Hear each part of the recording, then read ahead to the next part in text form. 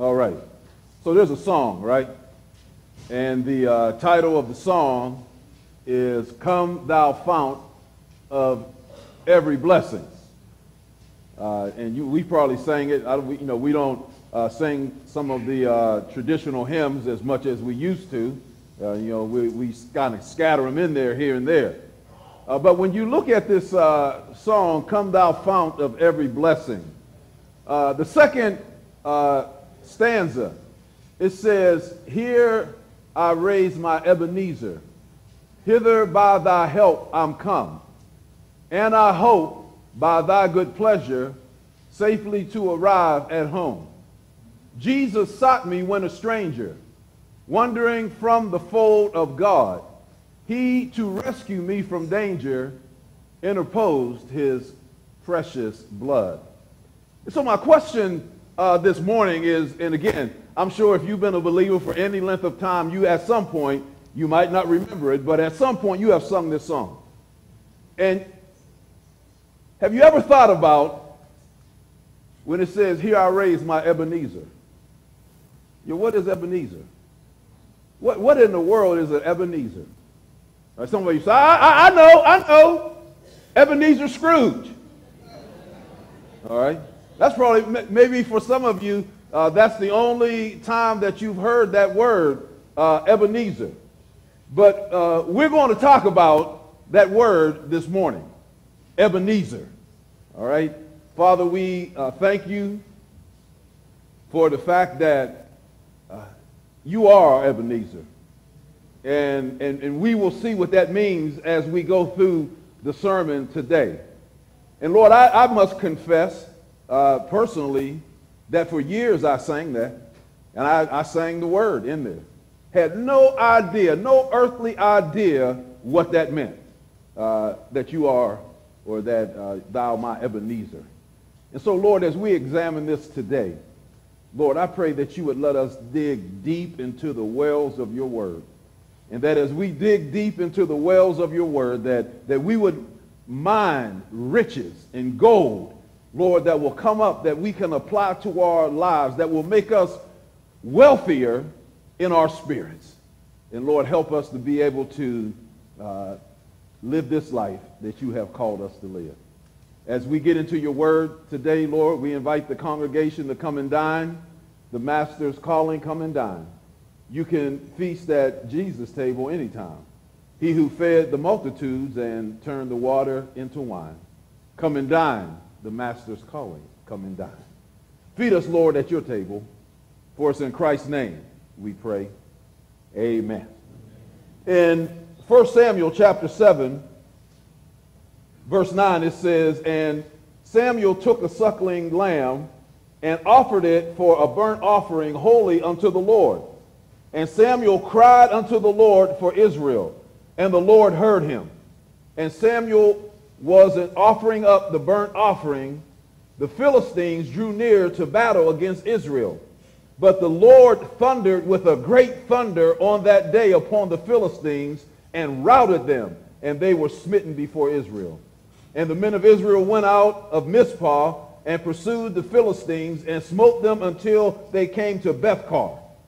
And Samuel took a stone and set it between Mizpah and Shin, and called the name of it Ebenezer, saying, Hitherto hath the Lord helped us." If you will look at your notes today, I want to open the sermon by reading an introduction to this passage. In 2 Samuel chapter 7, we read that the Israelites feared an attack by the Philistines. They asked Samuel to pray to the Lord for victory over them. Samuel made an offering to the Lord and prayed for the Israelites. As Samuel was making his offering, the Philistines drew near to attack them. At that moment,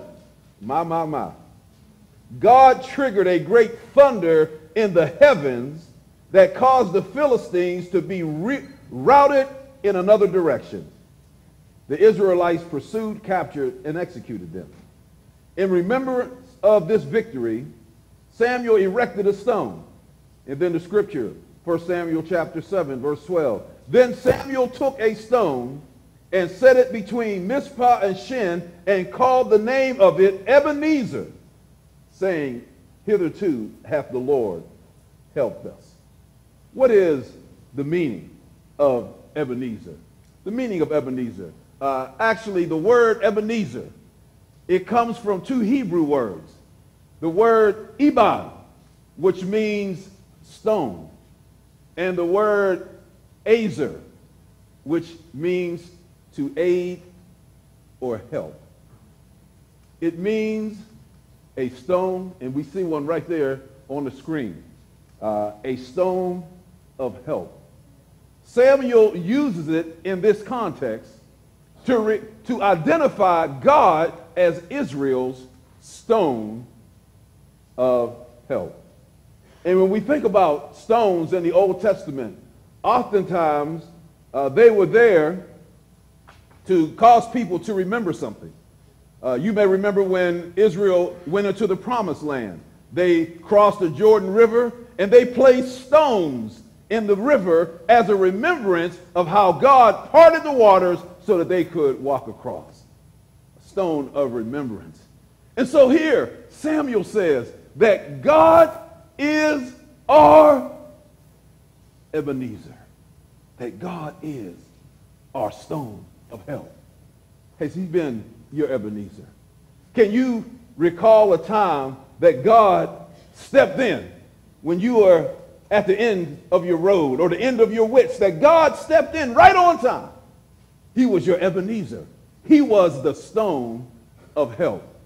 As I was reading an article about the song, Come Thou Fount of Every Blessing, there's actually a move because people didn't understand that word Ebenezer. They struggled with that word Ebenezer. Just like many of us, we sang the song, but we didn't know what the word Ebenezer meant. So what did they do? Some people are actually trying to change the line in the song. That, as a matter of fact, in some churches, they don't even sing that, here I raise my Ebenezer anymore. Some churches have changed the words to, hitherto thy love has blessed me, or here by grace your love has brought me, or here I raise to thee an altar. And so they are trying to take out this word Ebenezer because people struggle with it. But I'd be one to fight. I would be one to advocate and say, no, now that I understand what Ebenezer means, I would be one to fight and say, leave it in there, because I realize that it refers to God as a stone of help. And I don't know about you, but I need help. I found this prayer, a morning prayer, that shows that we need help. We need God's help on a daily basis. Listen to this prayer. Dear God, so far today, I've done all right. I haven't gossiped, lost my temper, been nasty, selfish, or overindulgent. But in a few minutes, I'm going to get out of bed.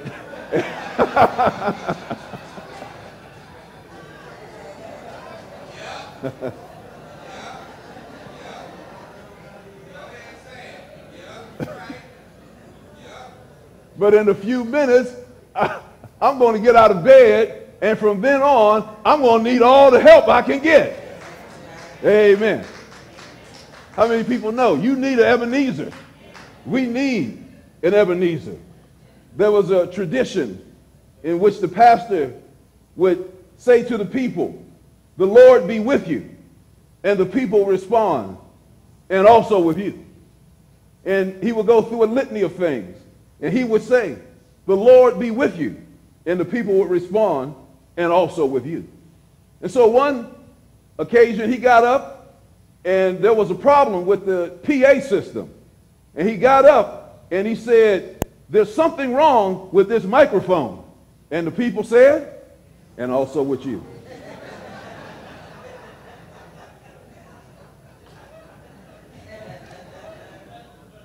We need God's help. We need the Lord's help. Thank God that he's a stone of help. If you put that next slide up for me, please. What are you holding on to? What are you holding on to? I said to the Lord, I need your help. The Lord replied, let me help you. But what's the problem? Why did the Lord have to say, let me help you? The reason is because you're holding on to the wrong thing. You're holding on to something. And so God says, let me help you. What branch are you holding on to? God says, let me help you.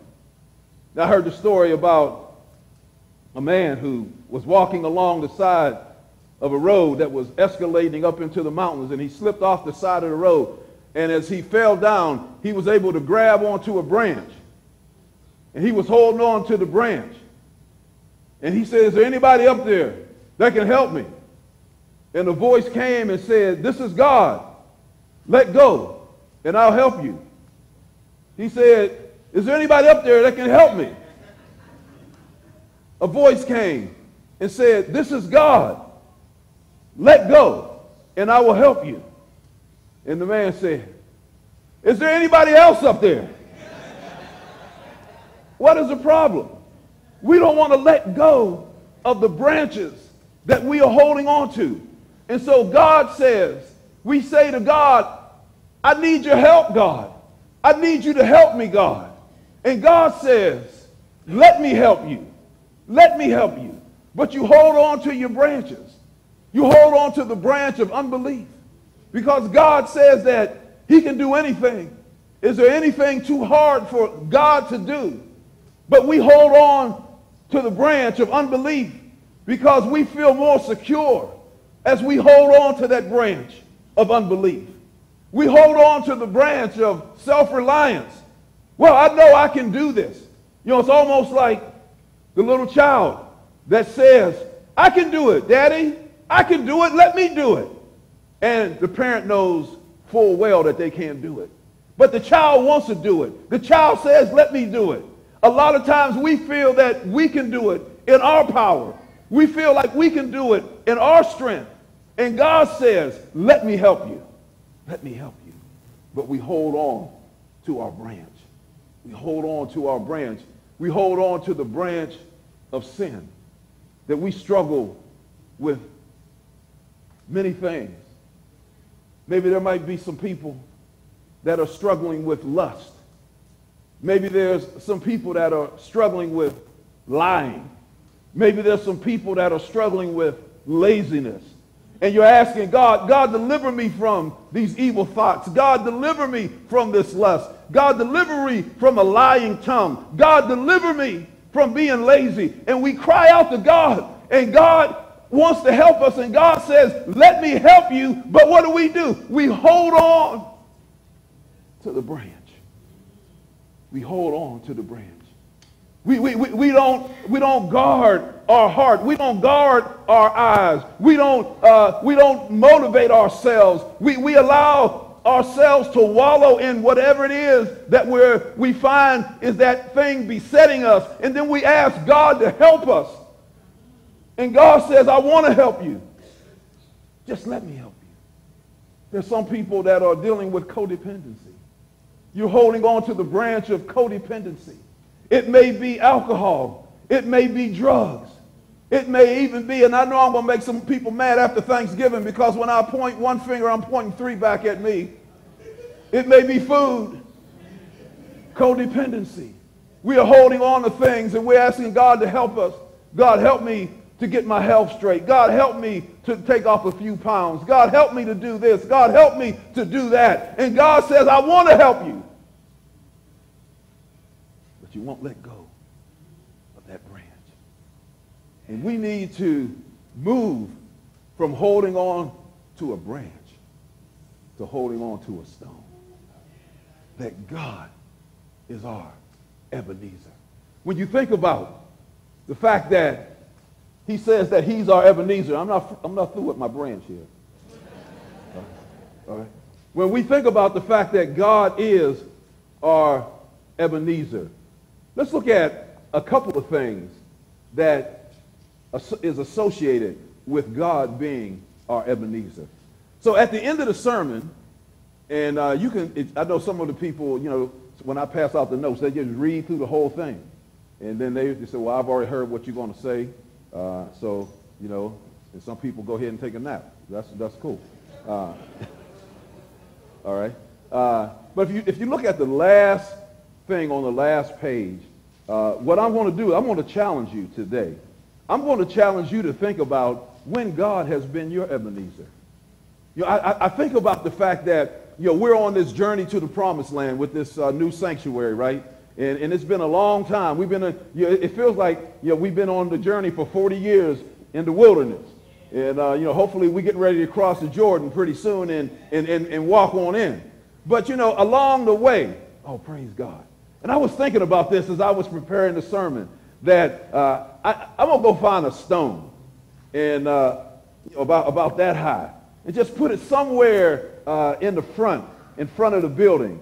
And when people ask, why is that stone there? I'm going to say, this is our Ebenezer. This is how God helped us to get through this wilderness and get to the promised land like he wanted us. And then just put all the things up there that God did, that God showed his mighty hand on. You ought to have an Ebenezer at your house.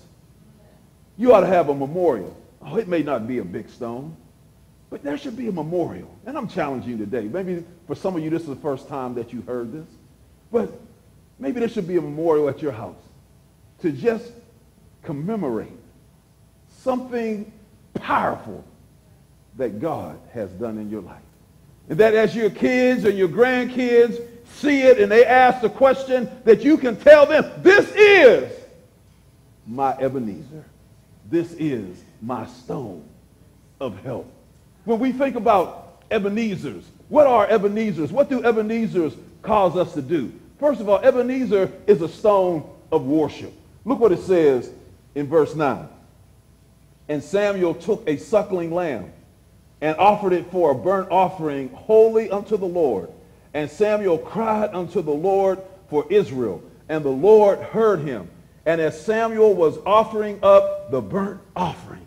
So what was associated with this Ebenezer? Worship. Worship. That when you think back, when you think back in your life and you see the ways that God has brought you through and you establish your Ebenezer, that there ought to be a time of worship. There ought to be a time when you fall on your knees and you just say, thank you, Lord, for what you did for me. Thank you, Lord, for bringing me through. Thank you, Lord, for making a way out of no way. That there was an Ebenezer in your life that God did. And that reminds us of to worship. A lot of times we look back and we give testimony about the great things that God has done. But let me ask you this question. How many of us stop to worship the Lord when we think about the good things that he's done? That it ought to cause you to give worth to God. It ought to cause you to put on one of your favorite praise and worship songs and just sing it out to the Lord. It ought to cause you to go to your favorite scripture and read it and then bow down and say, thank you, Lord. That your Ebenezer should be a place of worship, a stone of worship. But also notice this. Oh, man, and this is the powerful thing about Ebenezers, right? The powerful thing about Ebenezers is that they are stones of what? That represents miracles. They are stones that represent miracles. Look at verse 10 again. And as Samuel was offering up the burnt offering, the Philistines drew near to battle against Israel. But the Lord, my. Oh, ruminate on that. Ruminate on that. But the Lord thundered a great thunder on that day upon the Philistines and routed them, and they were smitten before Israel. It is a stone of miracles. When was the last time God did something miraculous in your life? I gave my testimony a couple of weeks ago about how when I went to Lynchburg, Virginia, that God miraculously provided for me. And so guess what? I beat all y'all, right? I got to jump on all y'all, because when I ask myself, what is my Ebenezer? My Ebenezer, when I saw God do something miraculous in my life, when I saw God perform something in my life that I knew I had no part of, that my hands were not in it at all, it was going to Lynchburg, Virginia, and how God took a fool from Durango, Colorado, to Lynchburg, Virginia, a fool for Christ, and provided housing, provided a job, when all he had when he arrived in there was a couple $100 in his pocket. That was my Ebenezer. Saints, so let me ask you today, what's going to be your Ebenezer moment? And again, I think there's something biblical about this. Somebody say, oh, well, the Bible says, forget no thing behind and moving forward to things that are in front. Right? Yeah, it does say that. It sure does say that. And we need, Paul is talking about our sins and all of the negativity that's in our past, or the things that we can brag about. He said, leave those things behind and press forward. But if you read the Bible, it never says forget the thing.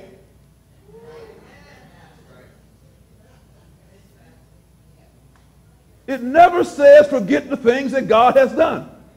As a matter of fact, we see more instances where we are to remember the works of the Lord, where we are to memorialize the works of the Lord.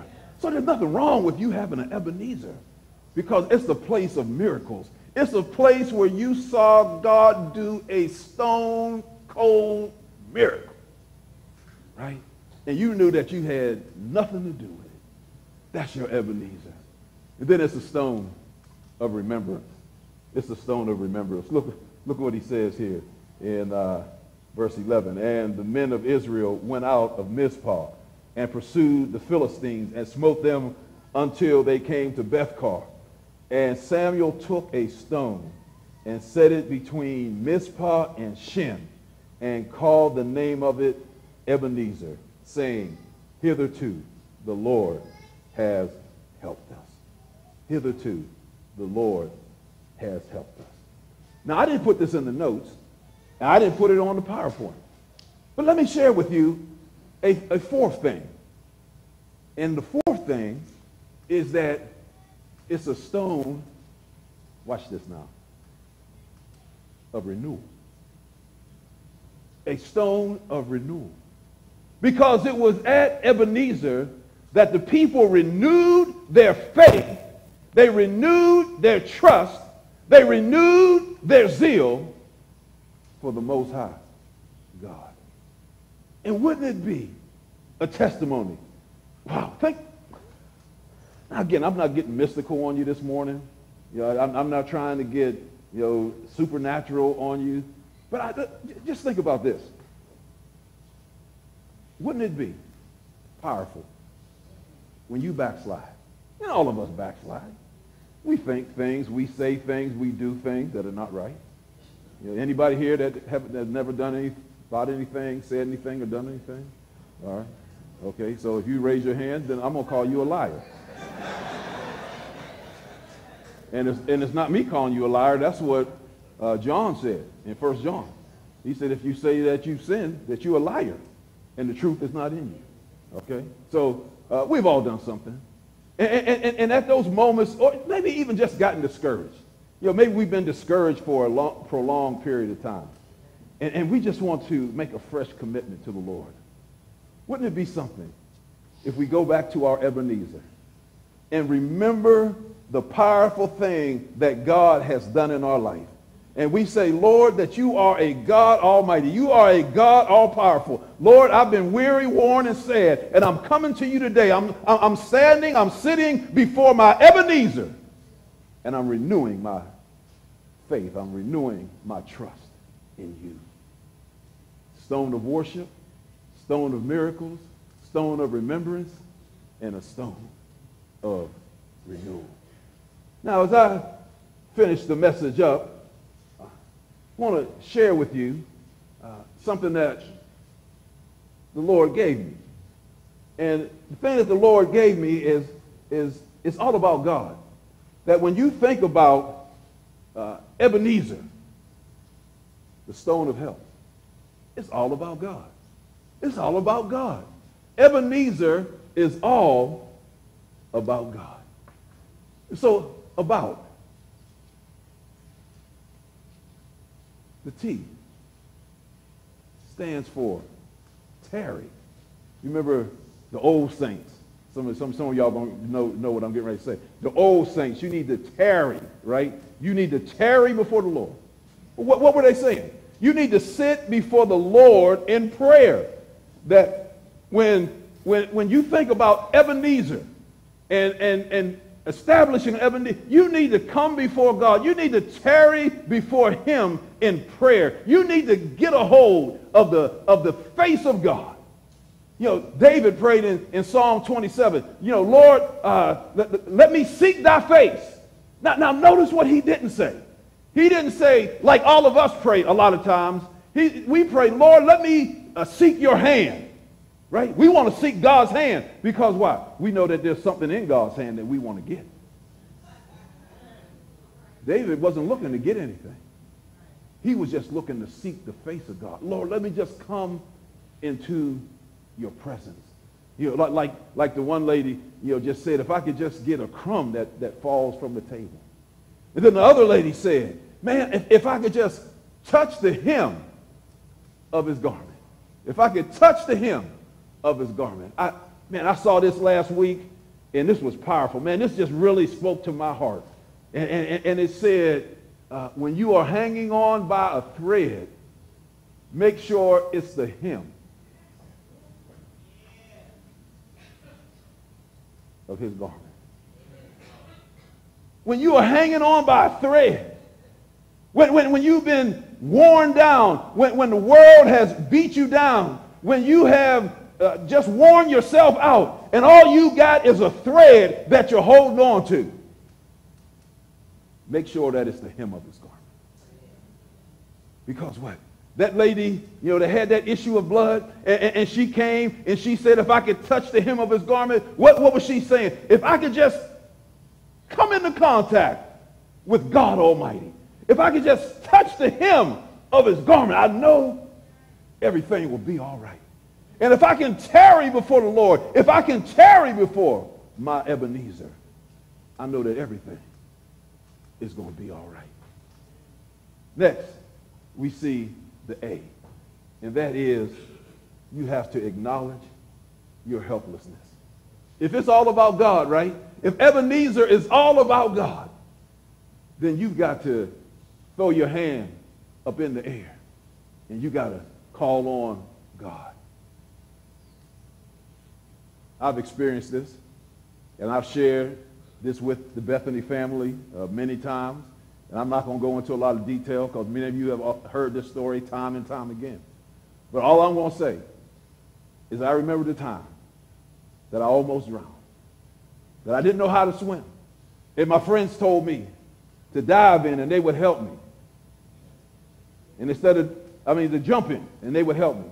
Instead of jumping in, I went to the 10 feet and I dove in. And I was cool until I didn't feel my feet touch the bottom. And then when my feet didn't touch, I started to panic. And my friend, now look, you know, at the time, you know, I was buffed and went about 250, right? No. Right? I mean, the bottom line, I weighed more than most of my friends. Okay, I've always been a big dude all my life. I appreciate that. Thank you. All right, I got a witness out there. All right. And so they tried to help me, but, you know, they weren't any help. And so the only thing that they could do is what? Wait until I got all the fight out of me. Wait until I got all the fight out of me. Because if they tried to help me, not only was I going down, but I was taking them down too. And sometimes, you know, we got to acknowledge to God, God, I'm helpless. God, there's nothing that I can do. And when we come to the point where we say to God that there's nothing that we can do, God is our Ebenezer. God is our stone of help. We got to acknowledge, God, there's nothing I can do. And then the next thing, you know, we got to be broken. Broken to self-reliance. You know, there's a video that I want to show. It's a 4-minute video. But it's some of you probably have seen it before. But it's powerful. And the thing that I want you to see in this video is the whole idea of what it means to be broken. Where you get broken to the point that you have to call on the Lord. That you know, Lord, I stretch my hand to thee. No other help I know. If thou withdraw thyself from me, whither shall I go? I need help. Through some sort of an accident, my company shortened their accounts. The bank examiner got there today. I've got to raise $8,000 immediately. Oh, that's what the reporters wanted to talk to you about. The reporters? Yes, they called me up from your building and loan. Oh, there's a man over there from the DA's office, too, who's looking for you. Please help me, Mr. Potter. Help me, won't you, please? Can't you see what it means to my family? I'll pay any sort of a bonus on the loan, any interest. If you still want the building and loan, George, could it possibly be there's a slight discrepancy in the books? No, sir, there's nothing wrong with the books. I've just misplaced $8,000. I can't find it anywhere.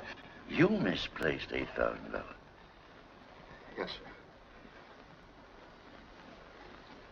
Have you notified the police? No, sir, I didn't want the publicity. Harry's homecoming tomorrow. You're going to believe that one. What have you been doing, George?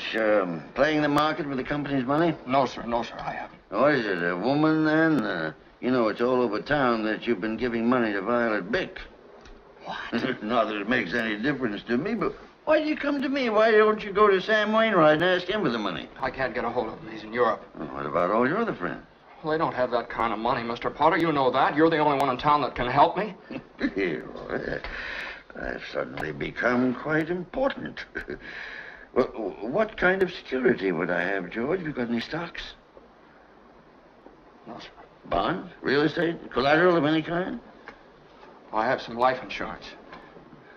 $15,000 policy. Yes, how much is your equity in it? $500.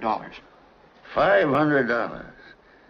And you asked me to lend you $8,000. Look at you. You used to be so cocky. You were going to go out and conquer the world. You once called me a warped, frustrated old man. What are you with a warped, frustrated young man? A miserable little clerk crawling in here on your hands and knees and begging for help. No securities, no stocks, no bonds, nothing but a miserable little $500 equity and a life insurance policy. You're worth more dead than alive. Why don't you go to the riffraff you love so much and ask them to let you have $8,000? You know why? Because they'd run you out of town on a rail. But I tell you what I'm going to do for you, George. Since the state examiner is still here, as a stockholder of the building and loan, I'm going to swear out a warrant for your arrest. Misappropriation of funds, manipulation, malfeasance. All right, George, go ahead. Go. You can't hide in a little town like this. Bill, this is Potter.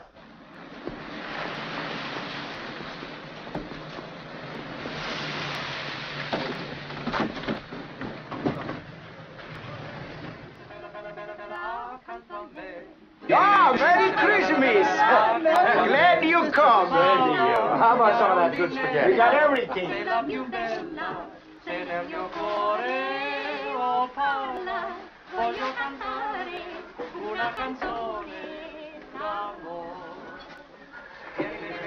God. Oh, God.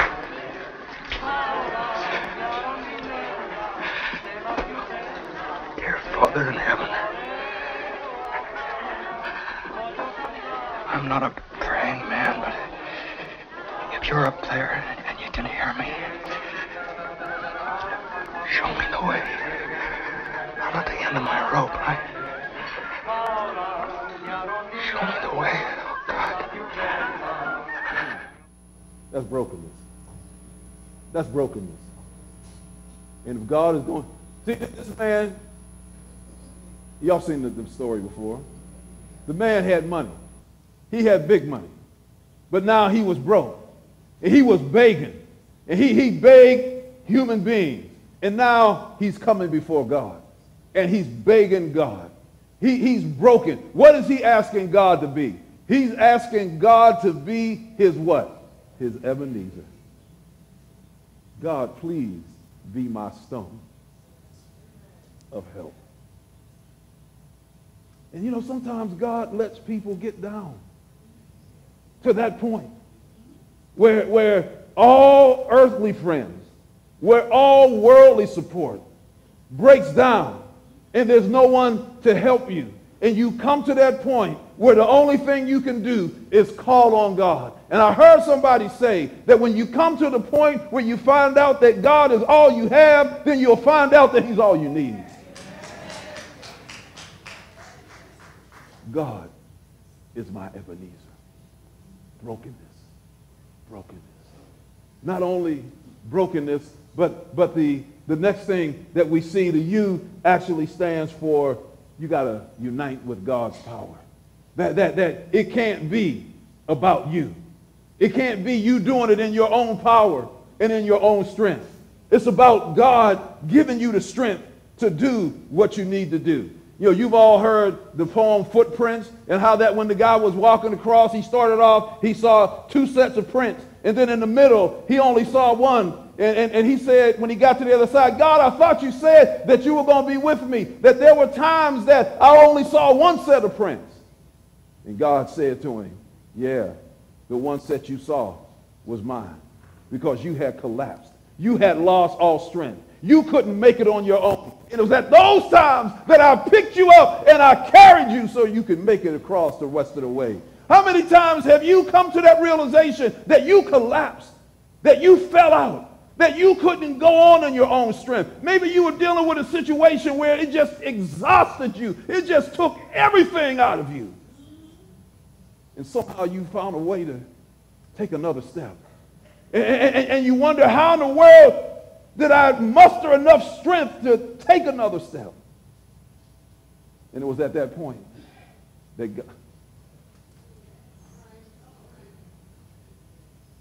God picked you up and God carried you. Why? Because he's your Ebenezer. God is your stone of help. So let me lighten up. Let me lighten it up a little bit. Let me lighten it up a little bit. Right? You heard this before. Now, some of y'all going to get this time. Some of you going to get this time. Right?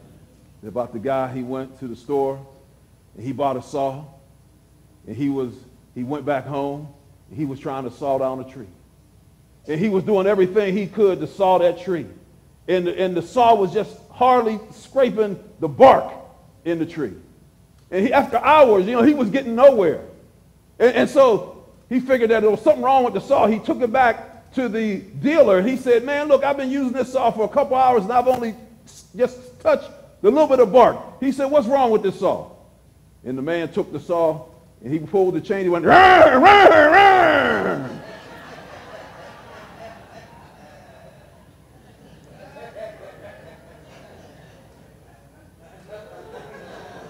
Y'all get it? All right, some of y'all that didn't get it the last time I told you got it this time. Right? The man had a power saw. And he was out there trying to saw a tree with the power saw. When all he had to do was what? Tap into the power. And that's all we have to do. If God is our Ebenezer, that we find a way to tap into his strength. We find a way to tap into his power. And at that point, when we tap into his power, he becomes our Ebenezer. And then finally, the T, or let me say the O, is for obedience to God's instructions. There's so much power when you obey what God tells you to do. When God shows you from his word what he wants you to do. There's some of you here today, and God is speaking to you specifically. He's telling you how to make him your Ebenezer, your stone of strength. He's telling you to get into the word, find strength in the word. Because if you will do what God tells you to do,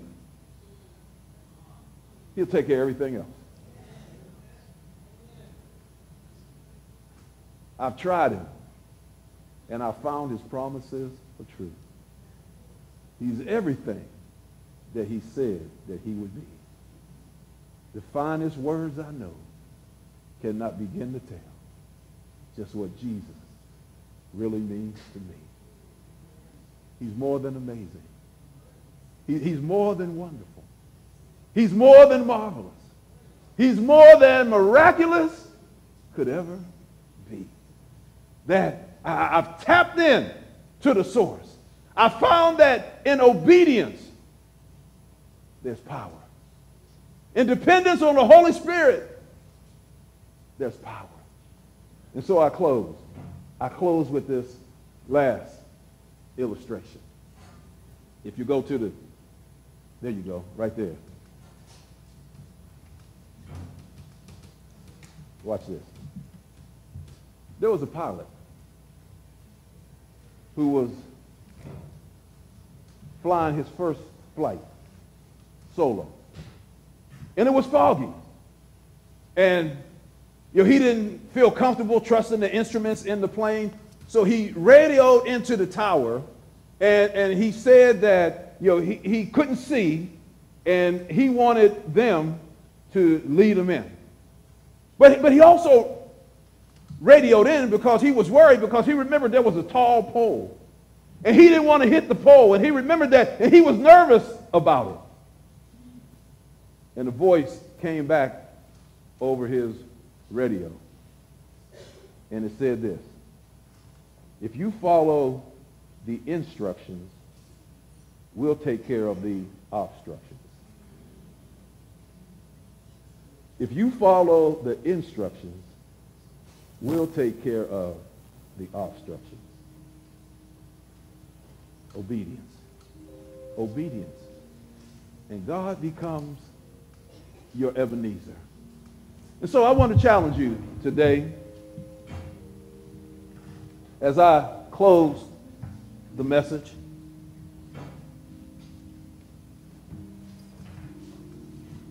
what was your Ebenezer? What was the time of remembrance when God helped you? And so, my brothers and sisters, I'm asking the question: what branch are you holding on to today? What branch are you holding on to that's keeping you from allowing God to be your stone of help? From allowing God to be your stone, your help, your Ebenezer. I want to encourage you today. Whatever it is, muster up the courage, muster up the strength to break off from it. Break off from it. Let go of the branch and hold on to the stone. Hold on to the rock that doesn't move. Hold on to the rock that never rolls. God is my Ebenezer. Father, we thank you for that passage that's tucked away in the 7th chapter of 1 Samuel. One that I know I read over many times before, and it just never jumped out at me and grabbed me like it did this last time.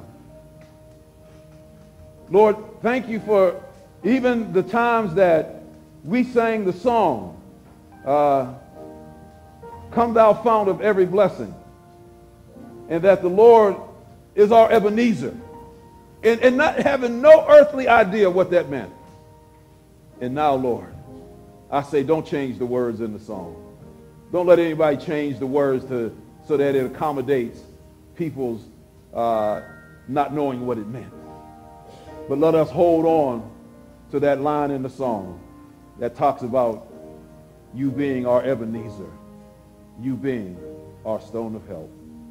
Lord, and I pray today that if there's someone here that has never received Jesus Christ as their Lord and Savior, that they would come, that they would take one of our counselors by the hand, and find out what it means to become a child of God. Lord, I pray that if there's someone here today that's looking for a place to fellowship, they're looking for a church home, and this is the place that you have brought them, we pray that they would come as we give the invitation today. We commit this to you now. In Jesus' name, amen. Let us stand.